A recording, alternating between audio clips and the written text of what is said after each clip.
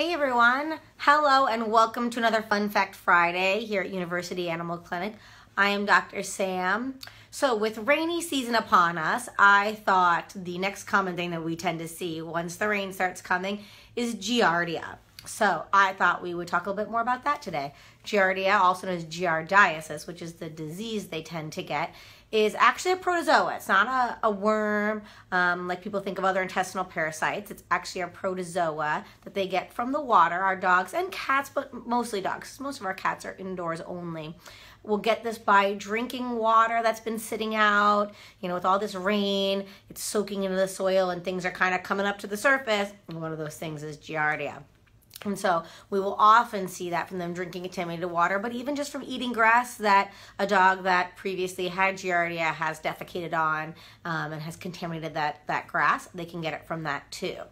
So Giardia can cause diarrhea. It can cause no symptoms. So some of our pets have no symptoms. Some have diarrhea, decreased appetite, sometimes vomiting if it gets really bad.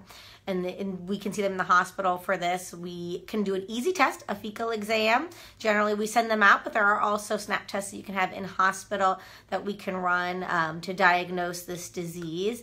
And there is treatment. It's very easy to treat. It's an oral medication, generally metronidazole, maybe even a little probiotic. But it is something that we see more and more with our dogs going out to dog parks, lots of dogs in one location because they're all defecating in those areas. So we do tend to see it more often there. And the biggest reason I want you guys to know about this is because it's zoonotic, and zoonotic means we can get it. So it's something that you can get from your pets, that you can get from, drinking abnormal water. So this in some parts of the country where people do a lot of hiking and drinking out of rivers, it's called Beaver Fever. And that's because those beavers will poop in the river and they'll have Giardia. And if you drink that contaminated water without treating it first, you can get it. This is also the reason a lot of times they'll say don't drink the water in Mexico. And that's because, again, contaminated water sources from wildlife, runoff, things like that can have this Giardia protozoa in it.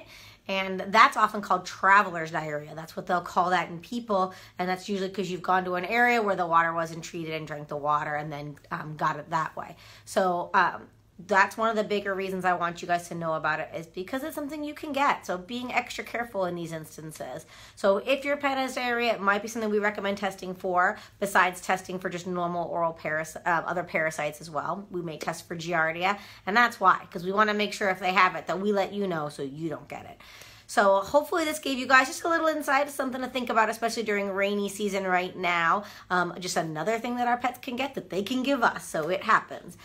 If you have ideas for the next Fun Fact Friday, please leave it in the comments below. I always want to talk about what you guys want to hear about. If you have any stories about your pet and weird things they ate out in the yard, we love to hear those too. Leave those in the comments.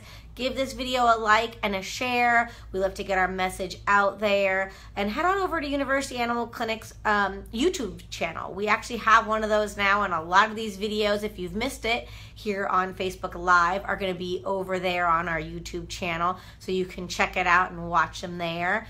And I hope to see you guys again next week. Thanks.